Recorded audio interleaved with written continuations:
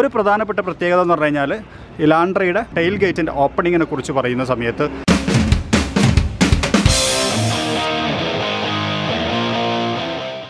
1990 Korean വാഹന വിപണിയിലെത്തുകയും 2004 ഇന്ത്യയിലെത്തുകയും ചെയ്ത ഒരു കിടിലൻ സെഡാൻ്റെ കൂടെയാണെന്ന് നമ്മളുള്ളത്.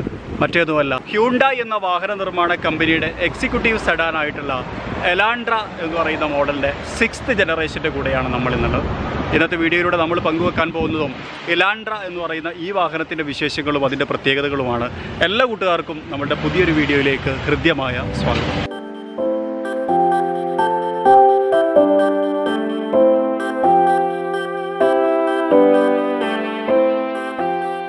അപ്പോൾ ഇതാണ് ഹ്യൂണ്ടായി എലാൻട്ര എന്ന് പറയുന്ന മോഡൽ. കാണുന്ന സമയത്ത് തന്നെ നമുക്കറിയാം ഒരു പ്രീമിയം വാഹനം എന്നുള്ള എല്ലാ ലുക്കും ഈ വാഹനത്തിനുണ്ട്. അതായത് നമ്മൾ നേരത്തെ കണ്ടിട്ടുണ്ടായിരുന്ന ഹ്യൂണ്ടായി വേർണയുടെ കുറച്ചും കൂടി പ്രീമിയം ആയിട്ടുള്ളൊരു വാഹനം എന്ന് പറയാൻ കഴിയുന്ന തരത്തിലുള്ളൊരു വാഹനം തന്നെയാണ്. ഒരുപാട് പ്രത്യേകതകളുണ്ട്. അതിൻ്റെ ഡീറ്റെയിൽ ആയിട്ടുള്ള വിശേഷങ്ങളിലേക്കാണ് നമ്മൾ കിടക്കുന്നത്. അതിന് മുമ്പൊരു കാര്യം പറയാനുള്ളത്, ഈ വാഹനം ഹ്യൂണ്ടായി അവൻ്റെ എന്ന പേരിലും വിളിപ്പേരുണ്ട്. അതായത് ചില രാജ്യങ്ങളിൽ അവൻ്റെ എന്ന് പറയുന്ന പേരിൽ, അല്ലെങ്കിൽ തുടക്കത്തിൽ ഈ വാഹനത്തെ അവൻ്റെ എന്ന പേരിൽ വിളിച്ചിട്ടുണ്ടായിരുന്നു. അതോടൊപ്പം തന്നെ ചില യൂറോപ്യൻ മാർക്കറ്റുകളിലും ഓസ്ട്രേലിയയിലും ഈ വാഹനം ലാൻഡ്ര എന്ന പേരിലും അറിയപ്പെട്ടിട്ടുണ്ടായിരുന്നു. പക്ഷെ പിന്നീട് 2001 ഈ വാഹനത്തിന് ഇലാൻട്ര എന്നുള്ളൊരു സ്റ്റാൻഡർഡൈസർ നെയിമിലേക്ക് കൊണ്ടുവന്നത്. അതിനൊരു പ്രധാനപ്പെട്ട കാരണം മിത്സുബിഷി എന്ന് പറയുന്ന വാഹന നിർമ്മാണ കമ്പനിയുടെ മാഗ്ന ഇലാൻഡ എന്ന് പറയുന്നൊരു മോഡൽ അന്ന് വാഹന വിപണിയിൽ ഉണ്ടായതുകൊണ്ട്, ഒരുപക്ഷെ അത് അങ്ങോട്ടും ഇങ്ങോട്ടും മാറിപ്പോവണ്ട എന്ന് വിചാരിച്ചത് കൊണ്ടായിരിക്കും ഹ്യൂണ്ടായി പിന്നീട് 2001 ഇലാൻട്ര എന്ന പേരിലേക്ക് ഈ വാഹനത്തെ സ്റ്റാൻഡർഡൈസ് ചെയ്തു എന്നുള്ളതാണ്. ഈ വാഹനത്തിൻ്റെ പ്രധാനപ്പെട്ട എതിരാളികൾ എന്ന് പറയുന്നത് ടാവിയയും അതുപോലെ തന്നെ ഹോണ്ട സിവിക്കുമാണ്. കൂപ്പേ ഡിസൈൻ മികവിലുള്ള ഒരു എക്സിക്യൂട്ടീവ് സെഡാൻ എന്ന് നമുക്ക് ഇലാൻട്രയെ വിശേഷിപ്പിക്കാം. ഫ്രണ്ടിൽ നിന്ന് നോക്കുന്ന സമയത്ത് പുതിയ കാസ്കേഡിംഗ് ഗ്രില്ല് വന്നിട്ടുണ്ട്. ഇതിന് മുമ്പുണ്ടായിരുന്നത് കാസ്കേഡിംഗ് ഗ്രില്ലായിരുന്നില്ല. ഈ കാസ്കേഡിംഗ് ഗ്രില്ല് വന്നതോട് കൂടിയിട്ട് ഈ എലാൻട്ര പൂർണ്ണമായിട്ടും ഒരു ഹ്യൂണ്ടായി വാഹനമാണ് എന്നുള്ളത് ഒറ്റ നോട്ടത്തിൽ പറയാൻ പറ്റുന്ന തരത്തിൽ ക്രമീകരിച്ചിട്ടുണ്ട്. അതുപോലെ തന്നെ LED പ്രൊജക്ടർ ഹെഡ്ലാമ്പ് യൂണിറ്റാണ് ഈ വാഹനത്തിനകത്ത് വരുന്നത്. ഒരു ട്രയാങ്കുലർ LED കോഡ് പ്രൊജക്ടർ യൂണിറ്റാണ് ഈ വാഹനത്തിനകത്ത് വരുന്നത്. അത് ഓട്ടോമാറ്റിക് ഹെഡ്ലാമ്പാണ്. അതിനകത്ത് തന്നെ നമുക്ക് DRL കാണാം. ഇവിടെ ഒരു DRL യൂണിറ്റ് കാണാം. കുറച്ചും കൂടി റോഡ് പ്രസൻസ് ഉള്ള ഒരു കിഡിലൻ DRL ആണ്. അതോടൊപ്പം തന്നെ ഇതിനകത്ത് പൊസിഷൻ ലാമ്പും കൊടുത്തിട്ടുണ്ട്. താഴേക്ക് വരുന്ന സമയത്ത് ഇത് ഫോഗ് ലാമ്പ് അല്ല, മറിച്ച് ഇൻഡിക്കേറ്ററാണ്. ഇതിനകത്ത് സെപ്പറേറ്റ് നമ്മളൊരു ഫോഗ് ലാമ്പ് യൂണിറ്റ് കാണാനില്ല. അതിന് പകരം ഇവിടെ നമുക്കൊരു ഇൻഡിക്കേറ്ററാണ്. ഈ ഇൻഡിക്കേറ്റർ ക്രമീകരിച്ചിട്ടുള്ളതെന്ന് പറഞ്ഞു കഴിഞ്ഞാൽ ഒരു പ്രത്യേക രസകരമായിട്ടുള്ളൊരു ഡിസൈനൊക്കെ കൊടുത്തിട്ടാണ്. ഇവിടെ നമുക്ക് എയർ കർട്ടൻ കാണാൻ കഴിയും. അതുപോലെ തന്നെ ഇവിടെ പാർക്കിംഗ് സെൻസർ, നമുക്ക് ഫ്രണ്ടിൽ പാർക്കിംഗ് സെൻസറും വരുന്നുണ്ട്. ഗ്രില്ലുണ്ടോ, നല്ല ഭംഗിയുള്ള ഗ്രില്ലാണ്. ക്രോമിയം പ്ലേറ്റിംഗ് ഒക്കെ കൊടുത്തിട്ട് നല്ല അടിപൊളിയായിട്ടുണ്ട്. അതുപോലെ തന്നെ ഹുഡിലേക്ക് നോക്കുന്ന സമയത്ത് ഈ ക്യാരക്ടർ ലൈനുകളൊക്കെ നല്ല രസകരമായിട്ടുണ്ട്. മാത്രമല്ല ഒരു സ്പോർട്ടി ലുക്ക് കൊടുക്കാൻ ഈ വാഹനത്തിൻ്റെ ഫ്രണ്ടിന് എന്തുകൊണ്ടും സാധിക്കുന്നുണ്ട് എന്നുള്ളതും ഒരു പ്രധാനപ്പെട്ട കാര്യം തന്നെയാണ്. ഈ വാഹനം നിർമ്മിച്ചിട്ടുള്ളത് പൂർണ്ണമായും അഡ്വാൻസ്ഡ് സ്റ്റീൽ കൊണ്ടാണ് എന്നുള്ളത് ഈ വാഹനത്തിൻ്റെ സേഫ്റ്റിയെ കുറച്ചും കൂടി കനപ്പെടുത്തുന്നുണ്ട് എന്നും കൂടി നമുക്ക് പറയാം. 1990 മുതൽ 1995 വരെയാണ് ഈ വാഹനത്തിൻ്റെ ഫസ്റ്റ് ജനറേഷൻ എന്ന് പറയുന്നത്. അന്ന് ഈ വാഹനത്തിനൊരു സെഡാൻ മാത്രമാണ് ഇൻ്റർനാഷണൽ മാർക്കറ്റിൽ ഉണ്ടായിരുന്നത്. അത് 1.5, 1.6 അതുപോലെ തന്നെ 1.8 എന്ന് പറയുന്ന എഞ്ചിൻ സ്പെസിഫിക്കേഷനുകളിലുണ്ടായിരുന്നു. 5 സ്പീഡ് മാനുവലും 4 സ്പീഡ് ഓട്ടോമാറ്റിക്കും ആയിരുന്നു. പിന്നീട് സെക്കൻഡ് ജനറേഷൻ വരുന്നത് 1995 മുതൽ 2000 വരെയാണ്. അന്നൊരു 4 ഡോർ സെഡാനും അതുപോലെ തന്നെ ഒരു 5 ഡോർ സ്റ്റേഷൻ വാഗനും ആയിരുന്നു ഈ വാഹനത്തിന് ഉണ്ടായിരുന്നത്. അതായത് ഇലാൻട്ര എന്ന് പറയുന്ന മോഡൽ ഉണ്ടായിരുന്നത്.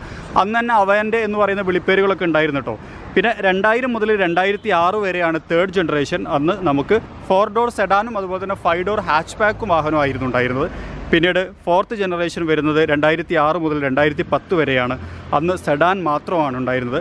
2010 മുതൽ 2015 വരെയുള്ള 5th ജനറേഷനിൽ നമുക്ക് സെഡാനും അതുപോലെ തന്നെ ഒരു 2 ഡോർ കൂപ്പയും ഉണ്ടായിരുന്നു. പിന്നെ 2015 മുതൽ 2020 വരെയാണ് എലാൻട്രയുടെ 6th ജനറേഷൻ എന്ന് പറയുന്നത്. അന്ന് നമുക്ക് സെഡാൻ വാഹനം മാത്രമാണ് ഇപ്പോൾ അവൈലബിൾ ആയിട്ടുള്ളത്. അങ്ങനെ നമ്മളിപ്പോൾ കണ്ടുകൊണ്ടിരിക്കുന്നത് ഇലാൻട്രയുടെ 6th ജനറേഷൻ വേരിയൻ്റ് ആണ് എന്നും നമുക്ക് പറയാൻ കഴിയും. നമ്മുടെ side view mirror electrically adjust ചെയ്യാൻ കഴിയുന്ന, ഓട്ടോമാറ്റിക് ഫോൾഡ് ചെയ്യാൻ കഴിയുന്ന, അതുപോലെ തന്നെ ഇൻഡിക്കേറ്ററോട് കൂടിയിട്ടുള്ളൊരു മിററാണ് വരുന്നത്. ഓട്ടോ എന്ന് പറയുന്ന ഒരു ബാഡ്ജിങ് കാണാം. അതായത് ഈ വാഹനം ഒരു ഓട്ടോമാറ്റിക് ആണ് എന്നുള്ളത് അറിയിക്കുന്നതാണ്. ഇതിന് നമുക്ക് മാനുവലായിട്ടുള്ള ഒരു ഗിയർ ഓപ്ഷനും ഈ വാഹനത്തിനകത്ത് വരുന്നുണ്ട്. നീളത്തെയും വീതിയെയും കുറിച്ച് പറയുകയാണെന്നുണ്ടെങ്കിൽ 4.6 മീറ്ററാണ് ഈ വാഹനത്തിൻ്റെ ടോട്ടൽ ലെങ്ത്ത് വരുന്നത്. ഹൈറ്റ് വരുന്നത് 1.4 മീറ്ററുമാണ്. ഗ്രൗണ്ട് ക്ലിയറൻസ് നമുക്ക് 177 മില്ലിമീറ്റർ വരുന്നുണ്ട്. ഞാൻ നേരത്തെ പറഞ്ഞ ആ ഒരു കൂപ്പേ ഡിസൈൻ മികവ് നമുക്ക് നല്ല രൂപത്തിൽ തന്നെ ഹൈലൈറ്റ് ചെയ്യുന്നുണ്ട്. കുറച്ചുകൂടി ഡീറ്റെയിൽ ആയിട്ട് പോകുകയാണെന്നുണ്ടെങ്കിൽ ഇവിടെ നമുക്കൊരു 16 ഇഞ്ച് അലോയ് വീല് കാണാം. 5 ഇതളുകളായിട്ട് ക്രമീകരിച്ചിട്ടുണ്ട്. അതോടൊപ്പം തന്നെ ഫ്രണ്ടിലും ബാക്കിലും നമുക്ക് ഡിസ്ക് ബ്രേക്കുകൾ തന്നെയാണ് വരുന്നത്. ഇവിടെ നമുക്ക് ക്രോമിയം ഫിനിഷറായിട്ടുള്ള ഒരു ഡോർ ഹാൻഡിൽസ് കാണാം. അതോടൊപ്പം തന്നെ ഇവിടെയും നമുക്കൊരു ക്രോമിയം ഫിനിഷിങ് അതിങ്ങനെ ഫ്രണ്ടിലേക്ക് നീണ്ടു നിൽക്കുന്ന തരത്തിൽ കാണാം. അതുപോലെ തന്നെ ഈ ഒരു ബോഡി ക്യാരക്ടർ ലൈന്, ആ ലൈൻ കറക്റ്റ് ഇങ്ങനെ ഈ ഒരു ടൈൽ ലാമ്പിൽ നിന്നിങ്ങനെ തുടങ്ങിയിട്ട് ആ ഒരു ക്യാരക്ടർ ലൈന് കറക്റ്റ് ഫ്രണ്ടിലേക്ക് നീണ്ടു നിവർന്ന് കിടക്കുന്നുണ്ട്. ആ ഒരു വീലാർക്ക് വരെ നീണ്ടു നിൽക്കുന്നുണ്ട് എന്നുള്ളത് നല്ലൊരു ഹൈലൈറ്റ് തോന്നിക്കുന്നുണ്ട്. കുറച്ചും കൂടി ഒരു പ്രീമിയം ലുക്ക് കൊടുക്കാൻ ആ കാര്യങ്ങളൊക്കെ തന്നെയും കാര്യമായിട്ട് സഹായിക്കുന്നുണ്ട് എന്ന് നമുക്ക് പറയാൻ കഴിയും. ഇനി ബാക്കിലേക്ക് വന്നു കഴിഞ്ഞാൽ നല്ല രസകരമായിട്ടുള്ള ഒരു കൂപ്പേ ഡിസൈനിൻ്റെ മികവ് തന്നെയാണ് നമുക്ക് ബാക്കിൽ നിന്നും കാണുന്നത്. ഇത് നമ്മുടെ ടൈൽ ലാമ്പ് യൂണിറ്റാണ്. എല്ലാം ഒറ്റ യൂണിറ്റിൽ ക്രമീകരിച്ചിട്ടുള്ളൊരു ടൈൽ ലാമ്പ് യൂണിറ്റ് എന്ന് പറയാം. ക്യാരക്ടർ ലൈനുകളൊക്കെ ഇവിടെ കൊടുത്തിട്ടുണ്ട്. അതായത് നേരത്തെ അവിടെ നിന്ന് കണ്ടിന്യൂ ആയി വന്നിട്ടുള്ള ക്യാരക്ടർ ലൈനുകൾ നമുക്കിവിടെ കാണാം. അതോടൊപ്പം തന്നെ ഇവിടെ ഇലാൻട്ര എന്ന് പറയുന്ന ഒരു ബാഡ്ജിങ്, തൊട്ടിപ്പുറത്ത് SX എന്ന് പറയുന്ന ഒരു ബാഡ്ജിങ്. ഇപ്പോൾ നമ്മൾ കണ്ടുകൊണ്ടിരിക്കുന്ന SXO എന്ന് പറയുന്ന ടോപ്പ് വേരിയൻ്റ് ആണ്. താഴേക്ക് വരുന്ന സമയത്ത് ബമ്പർ 2 കളറായിട്ടുള്ളൊരു ബമ്പർ കാണാം. ഒരു പിയാനോ ബ്ലാക്ക് പോലത്തെ ഒരു ഇൻസേർട്ടും അതുപോലെ തന്നെ താഴെ നമുക്ക് വേറെ ഒരു ഇൻസേർട്ടും കൂടി കൊടുത്തിട്ടുള്ള 2 കളേർഡ് ആയിട്ടുള്ളൊരു ബമ്പറാണ്. ഇവിടെ നമുക്ക് റിഫ്ലക്ടറും ലാമ്പും കാര്യങ്ങളും ഒക്കെ കാണാൻ കഴിയും. പാർക്കിംഗ് സെൻസർ ഇവിടെയുണ്ട്. മൊത്തത്തിൽ ബാക്കിൽ നിന്ന് നോക്കുന്ന സമയത്ത് നല്ല രസകരമായിട്ടുള്ളൊരു ഡിസൈൻ എന്ന് പറയാം. അതുപോലെ തന്നെ നമുക്കൊരു റിയർ സ്പോയിലറിനെ ഓർമ്മിപ്പിക്കുന്ന തരത്തിൽ ഈ ഒരു ഭാഗം ഒരു സ്പോയിലർ പോലെ വന്ന് നിൽക്കുന്നതും നല്ല ഭംഗിയുണ്ട് എന്ന് പറയാം. ഇവിടെയാണ് ഇതിൻ്റെ റിവേഴ്സ് ക്യാമറ വരുന്നത്. ഒരു പ്രധാനപ്പെട്ട പ്രത്യേകത എന്ന് പറഞ്ഞു കഴിഞ്ഞാൽ ഇലാൻട്രയുടെ ടെയിൽ ഗേറ്റിൻ്റെ ഓപ്പണിങ്ങിനെ കുറിച്ച് പറയുന്ന സമയത്ത് ഹ്യൂണ്ടായി ഇലാൻട്രയുടെ കീ വരുന്നത് ഇതിനകത്തൊരു ബട്ടൺ ഉണ്ട്. ഇത് പ്രസ് ചെയ്ത് കൊടുത്തു കഴിഞ്ഞാൽ നമുക്ക് ടെയിൽ ഗേറ്റ് ഓപ്പണായി വരും. അല്ല എങ്കിൽ നമ്മൾ നേരത്തെ വെർണയിലൊക്കെ കണ്ട പോലെ തന്നെയുള്ള സ്മാർട്ട് ട്രങ്ക് ഓപ്ഷനും ഈ വാഹനത്തിനകത്ത് വരുന്നുണ്ട്. അതായത് 3 സെക്കൻഡ് ബാക്കിൽ വന്ന് നിന്ന് കഴിഞ്ഞാൽ അത് ഓട്ടോമാറ്റിക്കായിട്ട് ഓപ്പൺ ആയിട്ട് വരും. അതുപോലെ തന്നെ ഈ ടെയിൽ ഗേറ്റിൻ്റെ ബട്ടൺ എന്ന് പറഞ്ഞു കഴിഞ്ഞാൽ ഇവിടെയാണ്. അതായത് ഹ്യൂണ്ടായി എന്ന് പറയുന്ന ഈ ഒരു ലോഗോക്കകത്ത് തന്നെയാണ് ബട്ടണെ ക്രമീകരിച്ചിട്ടുള്ളത്. ജസ്റ്റ് ഒന്ന് പ്രസ് ചെയ്ത് കൊടുത്തു കഴിഞ്ഞാൽ കേട്ടോ ഓപ്പൺ ആയിട്ട് വരും. അതൊരു നല്ല രസകരമായിട്ട് പ്ലേസ് ചെയ്തിട്ടുണ്ട് എന്ന് പറയാൻ കഴിയും. 458 ലിറ്റർ ബൂട്ട് സ്പേസ് ആണ് ഈ വാഹനത്തിനകത്ത് വരുന്നത്. വിശാലമായിട്ടുള്ളൊരു ബൂട്ട് സ്പേസ് തന്നെയാണ്. നല്ല സ്ഥല സൗകര്യമുണ്ട് കേട്ടോ. അത്യാവശ്യം ഒരുപാട് ലഗേജസ് ഒക്കെ കൊള്ളുന്ന തരത്തിൽ ക്രമീകരിച്ചിട്ടുള്ളതാണ്. ഇവിടെ നമുക്കൊരു ലാമ്പ് യൂണിറ്റ് കൊടുത്തിട്ടുണ്ട്. ഇവിടെ പൊക്കിക്കഴിഞ്ഞാൽ നമുക്ക് സ്പെയർ വീൽ യൂണിറ്റും അതുപോലെ തന്നെ നമ്മുടെ ടൂൾ കിറ്റും കാര്യങ്ങളൊക്കെ കാണാൻ കഴിയും. നല്ല വൃത്തിയിൽ അറേഞ്ച് ചെയ്തിട്ടുള്ള ഒരു ബൂട്ട് സ്പേസ് തന്നെയാണ് എന്ന് പറയാം. ഓപ്പൺ ആക്കുന്നത് ഓട്ടോമാറ്റിക് ആണെങ്കിലും ക്ലോസ് ചെയ്യുന്നത് മാനുവലി തന്നെ ചെയ്യണം. ഓക്കെ, മുകളിൽ നമുക്ക് ഷാർക്ക് ഫിൻ ആൻറ്റിന കാണാം. മൊത്തത്തിൽ സൈഡിൽ നിന്ന് നോക്കുന്ന സമയത്ത് ഒരു കൂപ്പേ വാഹനം എന്നുള്ളത് വീണ്ടും നമ്മളെ ഹൈലൈറ്റ് ചെയ്ത് ഫീൽ ചെയ്യിപ്പിക്കുന്നുണ്ട് എന്നുള്ളത് തന്നെയാണ് ഏറ്റവും മികച്ച ഒരു ഡിസൈൻ മികവ് എന്ന് തന്നെ നമുക്ക് പറയാം. ഇത് നമ്മൾ ഫ്രണ്ടിലേക്ക് വന്നു കഴിഞ്ഞാൽ കീലെസ് എൻട്രിയാണ്. ക്രോമിയം പ്ലേറ്റഡ് ആയിട്ടുള്ള ഡോർ ഹാൻഡിൽസ് കാണാം. ഇൻറ്റീരിയർ എന്ന് പറഞ്ഞു കഴിഞ്ഞാൽ വളരെ സ്റ്റാൻഡേർഡ് ആയിട്ടുള്ള, അതായത് പുറത്ത് നമ്മൾ കണ്ട ആ ഒരു പ്രീമിയംനെസ് എല്ലാം തന്നെയും മികച്ചു നിൽക്കുന്ന ഒരു ഇൻറ്റീരിയർ തന്നെയാണ് ഇലാൻട്രയ്ക്ക് വന്നിട്ടുള്ളത്. ബ്ലാക്കിൻ്റെയും ബീജ് കളറിൻ്റെയും ഒരു കോമ്പിനേഷനാണ്. ഡ്യുവൽ ടോൺ എന്ന് വേണമെങ്കിൽ നമുക്ക് പറയാം. ഇവിടെ ഒരു പ്ലാസ്റ്റിക് എലമെൻ്റാണ്. ഇത് ഡോർ ലോക്ക് അൺലോക്കും കാര്യങ്ങളും ഒക്കെ വരുന്നത്. അത് സിൽവർ ഫിനിഷാണ്. ഇവിടെ നമുക്കൊരു സിൽവർ ഫിനിഷ് ലൈന് കാണാം. Power window കൺട്രോളുകൾ, മിററിൻ്റെ control, auto folding ഓപ്ഷൻസും കാര്യങ്ങളും ഒക്കെ നമുക്ക് കാണാം. ഡോറിൻ്റെ ലോക്ക് അൺലോക്ക് ഇതൊക്കെ ഒരു ലെതർ ഭാഗമായിട്ടാണ് വരുന്നത്. ഇവിടെ നമുക്കൊരു വാട്ടർ ബോട്ടിൽ ഹോൾഡറും അതുപോലെ തന്നെ ചെറിയൊരു സ്റ്റോറേജ് സ്പേസും കാര്യങ്ങളും ഒക്കെ കാണാം. ഇൻഫിനിറ്റി എന്ന് പറയുന്ന മ്യൂസിക് സിസ്റ്റമാണ് വരുന്നത്. 8 സ്പീക്കർ മ്യൂസിക് സിസ്റ്റമാണ്. ഇത് നമ്മൾ ഇൻറ്റീരിയറിലേക്ക് വന്നു കഴിഞ്ഞാൽ വളരെ സ്റ്റാൻഡേർഡ് ആയിട്ടുള്ള ലെതർ മെറ്റീരിയൽ കൊണ്ടുള്ള സീറ്റുകളാണ് വരുന്നത്. പവർ അഡ്ജസ്റ്റിംഗ് സീറ്റാണ്. നമ്മുടെ സീറ്റിംഗ് പൊസിഷൻ അനുസരിച്ച് കുറച്ചും കൂടി ഈസി ആയിട്ട് അഡ്ജസ്റ്റ് ചെയ്യാൻ പറ്റുന്ന തരത്തിൽ പവർ ഓപ്ഷൻ കൊടുത്തിട്ടുണ്ട്.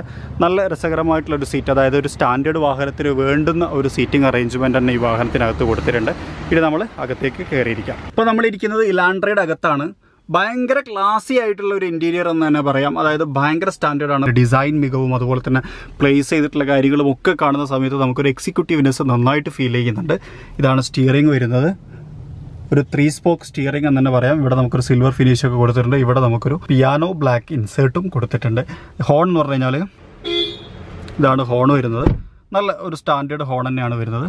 ഇത് നമ്മുടെ ഹെഡ് ലാമ്പിൻ്റെ കൺട്രോളും ട്രാക്ഷൻ കൺട്രോളും കാര്യങ്ങളൊക്കെ, AC വെൻറ്റുകൾ, അതുപോലെ തന്നെ നമ്മുടെ ഇൻസ്ട്രുമെൻറ്റ് ക്ലസ്റ്റർ അനലോഗും അതുപോലെ തന്നെ ഡിജിറ്റലും ആയിട്ടാണ് വന്നിട്ടുള്ളത്.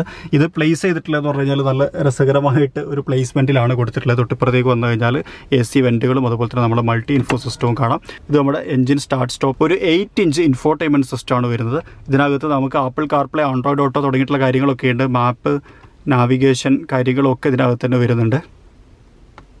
പിന്നെ ഇതിനകത്ത് ബ്ലൂ ലിങ്ക് ടെക്നോളജിയും വരുന്നുണ്ട്. കണക്റ്റഡ് ഫീച്ചേഴ്സ്, അതായത് നമ്മൾ വെന്യൂവിലാണ് ആദ്യമായിട്ട് ബ്ലൂ ലിങ്ക് ഹ്യുണ്ടായിന് ഇൻട്രൊഡ്യൂസ് ചെയ്തിട്ടുണ്ടായിരുന്നത്. ഇപ്പോൾ നമ്മൾ വേർണയിലും അതുപോലെ തന്നെ ക്രെറ്റയിലും ഒക്കെ ആ ഒരു ബ്ലൂ ലിങ്ക് ടെക്നോളജി, അതായത് കണക്റ്റഡ് ഫീച്ചേഴ്സ് ധാരാളമായിട്ട് കണ്ടു.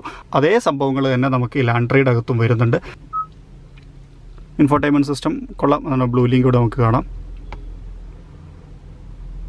ആൻഡ്രോയിഡ് ഓട്ടോ, ആപ്പിൾ കാർപ്ലേ ഒക്കെ നമുക്കിവിടെ കാണാൻ കഴിയുന്നുണ്ട്.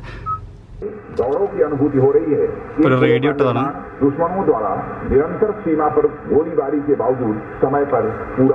തൽക്കാലം ഓഫ് ചെയ്താണ്, അതായത് റേഞ്ച് കാര്യമായിട്ട് കിട്ടുന്നില്ല, അതുകൊണ്ട് ഭയങ്കരമായിട്ട് സൗണ്ട് വരുന്നുണ്ട്. പിന്നെ ഇത് നമ്മുടെ AC കൺട്രോളും കാര്യങ്ങളും, നമ്മുടെ ഹസാർഡ് ലാമ്പ്, ഇവിടെ ഒരു പിയാനോ ബ്ലാക്ക് ഇൻസൈറ്റ് കാണാം. ഇതൊരു ചെറിയ ടെമ്പറേച്ചർ ഡിസ്പ്ലേ സിസ്റ്റമാണ്.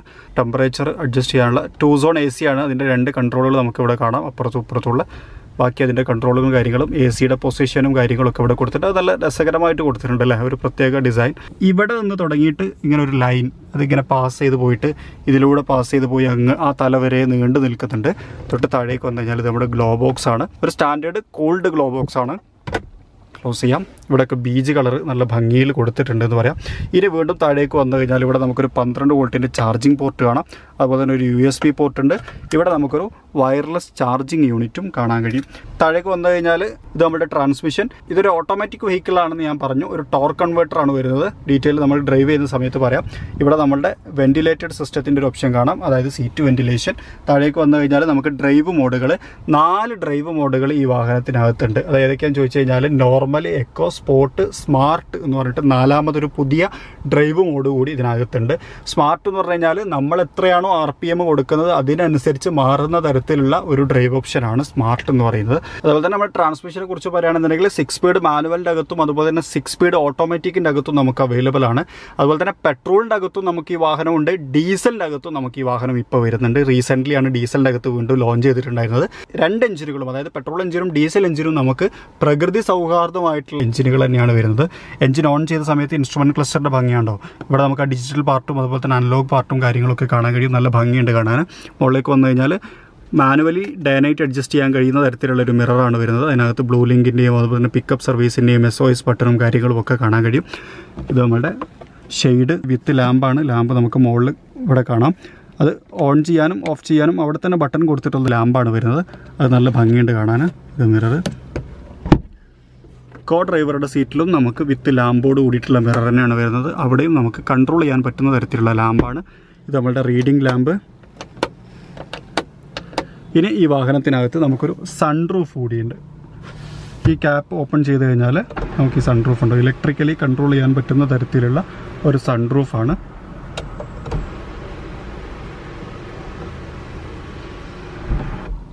പനോരമിക് സൺറൂഫ് അല്ല, ഒരു ചെറിയ സൺറൂഫ്, അതായത് സാധാരണഗതിയിൽ ഉണ്ടാകുന്ന നോർമൽ സൺറൂഫ് തന്നെയാണ്. അപ്പോൾ ഇത്രയൊക്കെയാണ് നമുക്ക് ഫ്രണ്ടിൽ ഇരുന്നിട്ട് കാര്യമായിട്ട് ഈ വാഹനത്തിൻ്റെ ഇൻറ്റീരിയറുകളെ കുറിച്ച് പറയാനുള്ളത്.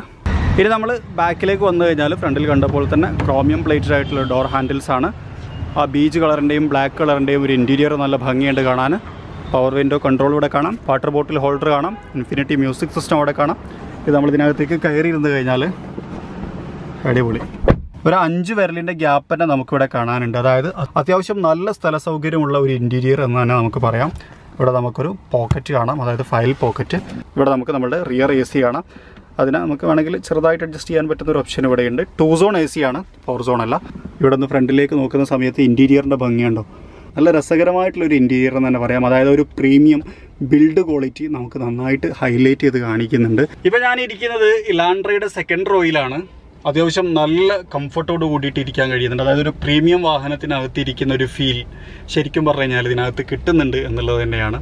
സൂപ്പറാണ്, ഒരു രക്ഷയില്ല. ഇനി സെക്യൂരിറ്റി സേഫ്റ്റി ഫീച്ചറുകളെ കുറിച്ച് പറയുകയാണെന്നുണ്ടെങ്കിൽ ഈ വാഹനത്തിനകത്ത് 6 എയർ ബാഗുകളുണ്ട്. അതുപോലെ തന്നെ ABS EBD സിസ്റ്റം, 4 ബ്രേക്കുകളും ഡിസ്ക് ബ്രേക്കാണ് വരുന്നത്. അതോടൊപ്പം തന്നെ ഹിൽ സ്റ്റാർട്ട് അസിസ്റ്റ്, അതുപോലെ തന്നെ electronic stability control, സ്പീഡിനനുസരിച്ച് auto lock ആവുന്ന ഡോറുകൾ, ബർഗ്ലാർ അലാറം, അങ്ങനെ തുടങ്ങിയിട്ട് ബേസിക് ആയിട്ട് ആവശ്യമുള്ള എല്ലാ സേഫ്റ്റി ഫീച്ചറുകളും ഈ വാഹനത്തിനകത്ത് വരുന്നുണ്ട്.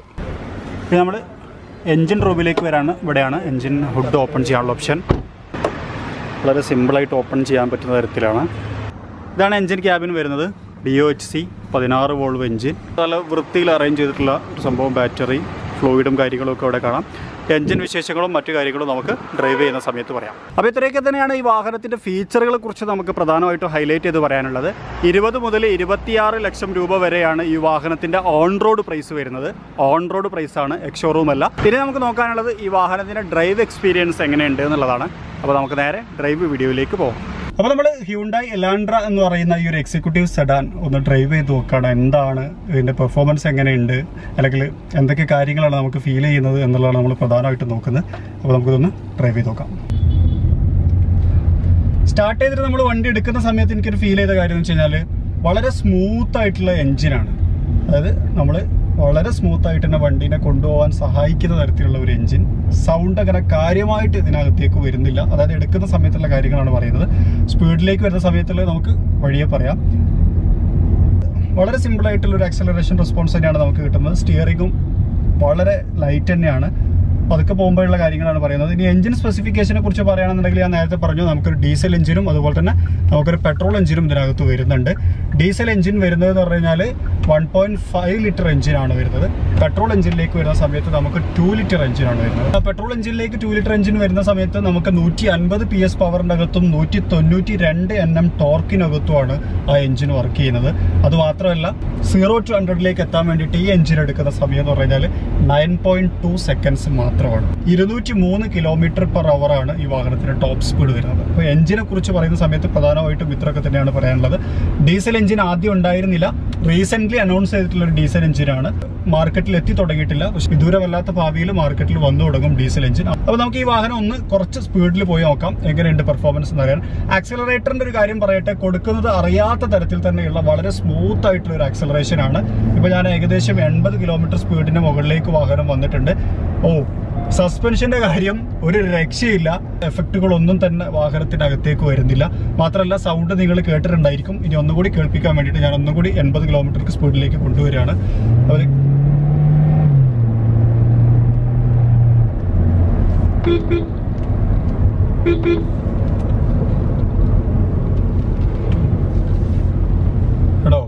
വളരെ സ്മൂത്ത് ആയിട്ടുള്ളൊരു എഞ്ചിനാണ്. അധികം സൗണ്ടോ കാര്യങ്ങളോ ഒന്നും തന്നെ ഇല്ല. മാത്രമല്ല ഡ്രൈവ് ചെയ്യുന്ന സമയത്ത് കംഫർട്ട് എന്ന് പറഞ്ഞു കഴിഞ്ഞാൽ അടിപൊളി സസ്പെൻഷൻ. എനിക്ക് ഭയങ്കരമായിട്ട് ഇഷ്ടപ്പെട്ടു. കാരണം നമ്മളൊരു പ്രീമിയം വാഹനം ഡ്രൈവ് ചെയ്യുന്ന അതേ കംഫർട്ടിൽ തന്നെ നമുക്ക് ഡ്രൈവ് ചെയ്യാൻ സഹായിക്കുന്നുണ്ട്.